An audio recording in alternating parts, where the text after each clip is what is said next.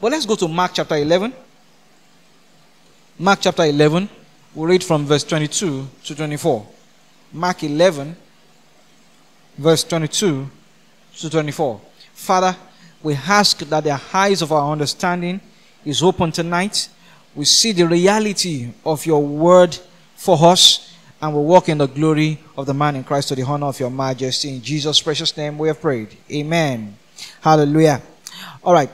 Mark 11, verse 22 to 24. And Jesus answering saith unto them, have faith in God. For verily I say unto you, that whosoever shall say unto this mountain, be thou removed, and be thou cast into the sea, and shall not doubt in his heart, but shall believe that those things which he saith shall come to pass, he shall have whatsoever he saith. Therefore I say unto you, what things soever ye desire, when ye pray, believe that ye receive them, and ye shall have them. Hallelujah. Are you here?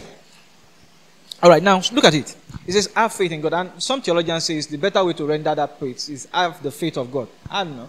Whichever one you take is fine. Have the faith of God. Now, in our one of our previous lessons, we looked at how God... Now, I'm not in any way insinuating that God uses faith. However, he demonstrated what we call faith. Do you understand what I'm saying? Okay, so now, in God creating the world, what did he do? He spoke them into reality. The Bible says, he called the things that be not as though they were. Romans 4, verse 17. He called the things that be not as though they were. So, nothing is there. Nothing. You know, a state of nothing. I don't know how to define a state of nothing. You see? But a state in which nothing is there. Nothing. And God began to call things forth. He began to call things forth. See, giving name to something that is non-existent. Are you following what I'm saying now? He's calling things that are not existent by name. So he says, light, be. You see, in that there was no light. But he says light, be. You see, there was no green vegetation. He says, let green vegetation appear. And they sprang up. You see. Meaning that, you see, God can, by his word, give effect to things. And that's what we call faith today. That's the understanding we have from scriptures. So the Bible says, have the faith of God. The God kind of faith.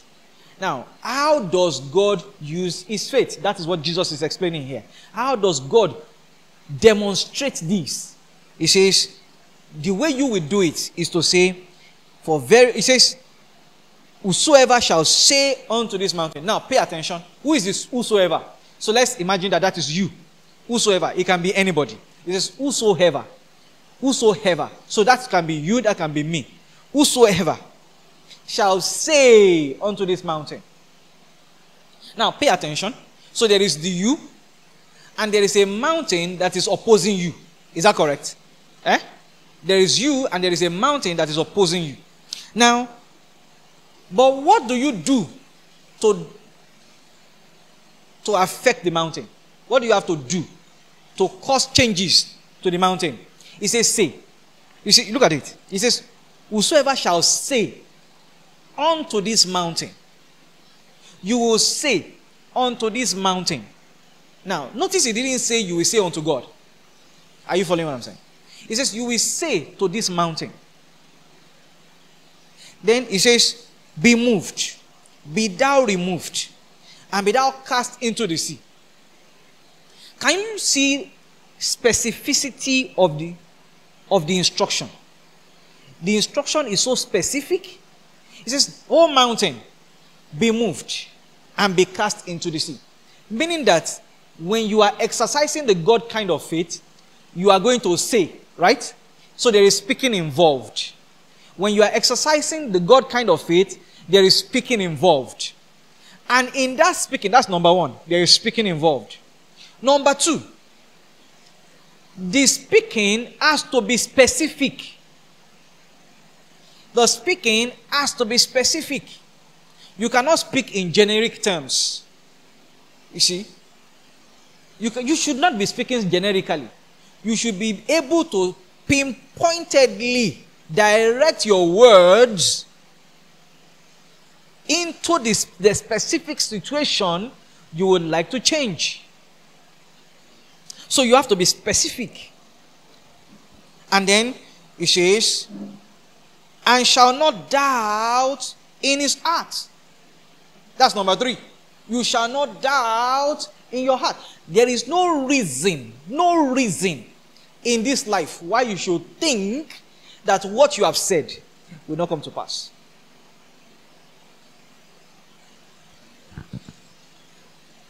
Do you have moments like that? When you just feel like maybe God will not do it? Huh? Maybe God will not do it.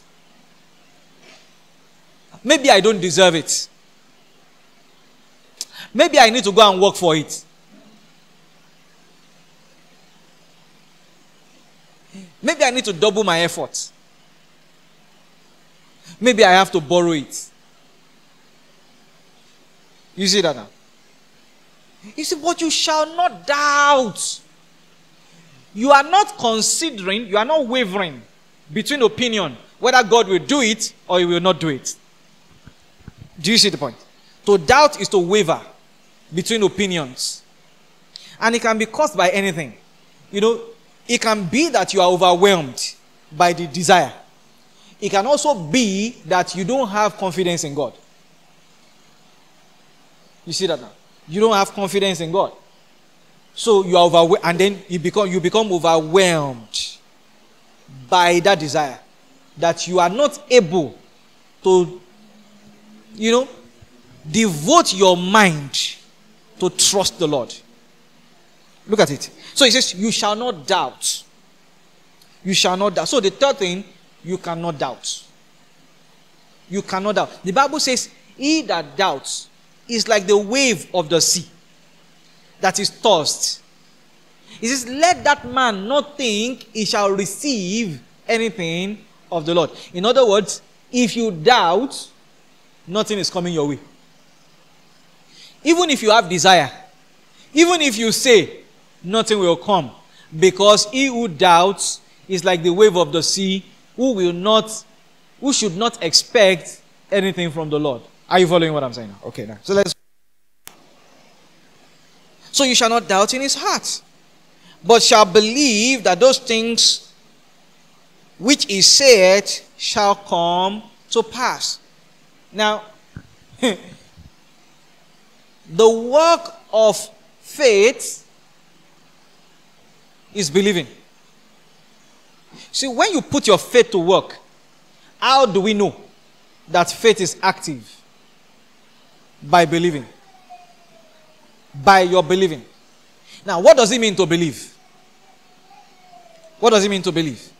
If you look at it grammatically, if you just look at it grammatically, okay?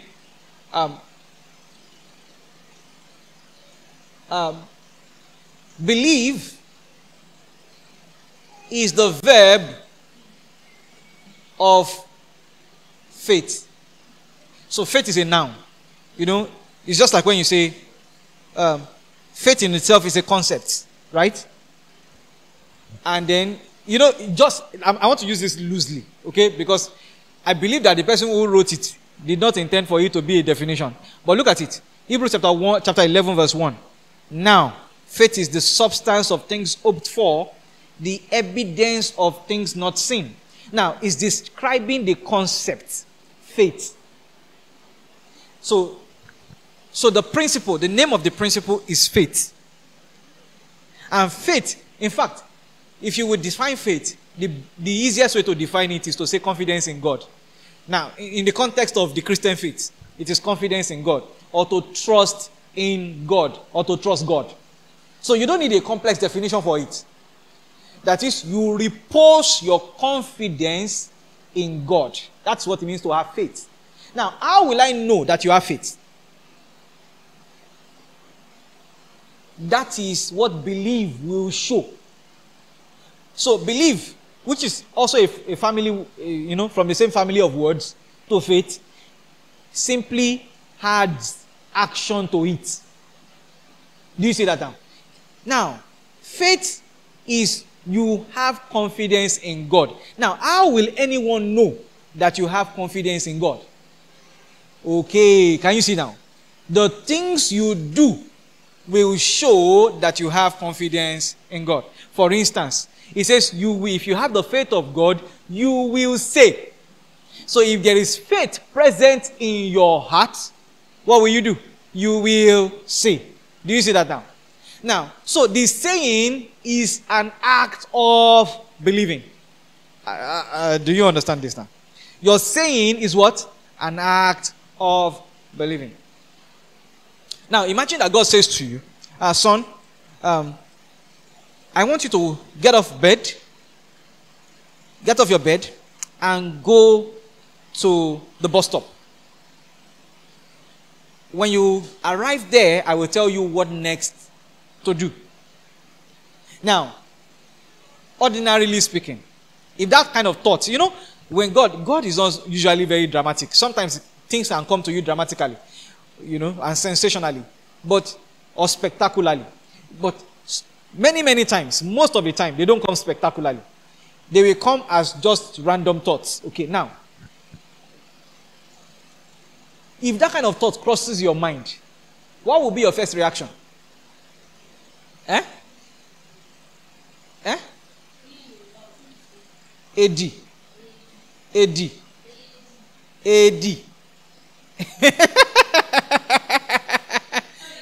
Like a spell.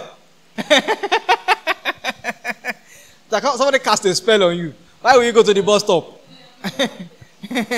Why will you go to the bus stop? Or you can think that your mind is playing a fast one on you. Now, your mind can play with it in different ways, right?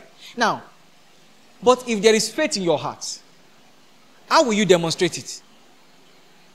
You will go nonetheless, right?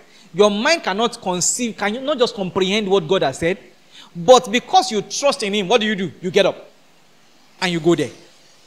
Do you see that now? You go there. You see, there was a sister years ago. I did not believe that I was in the best spiritual state. Now, I hope you understand what I'm saying. I did not think I was in the best spiritual state. But when I saw this sister, a neighbor of mine, she was, all of a sudden could not walk. She could not walk all of a sudden. So I was coming back from work. Can you imagine? I've had a long day. I was coming back from work. I entered into the compound and I saw her. She could not walk. And I asked her, sister, what's wrong with you? What happened? She was trying to tell me the story. Something happened and she cannot walk again. And she's gone to hospitals everywhere. And they don't know what is wrong with her. He said they have even prayed. But now they told her to go back to her village. You know, when people tell you to go back to the village, you know what it means? That you should go and seek traditional help. I said, but sister, you are a Christian. Why would you want to do that? I said, do you believe? Do you believe that if we pray, God can do it? She said, yeah, I believe. I said, okay, let us pray. Honestly, if I did not walk with the spur of that moment, in my own senses, I would not have done that. Do you understand what I'm saying? I would have played it in my mind. Wait, when was the last time I prayed for something specific and I got it? Now, I'll start playing in my head. Do you understand what I'm saying? I'll start playing with it. What if I pray and it does not happen? I will embarrass myself. Does it happen to you like that? I will embarrass. This was many years ago. I will embarrass myself. So, my mind did not work that way at that moment. Why? Yeah? Because faith was stirred up in my heart. Was really stirred up.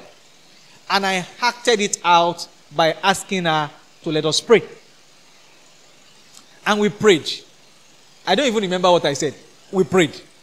And I said, don't worry, it's fine. Honestly, I did not even try.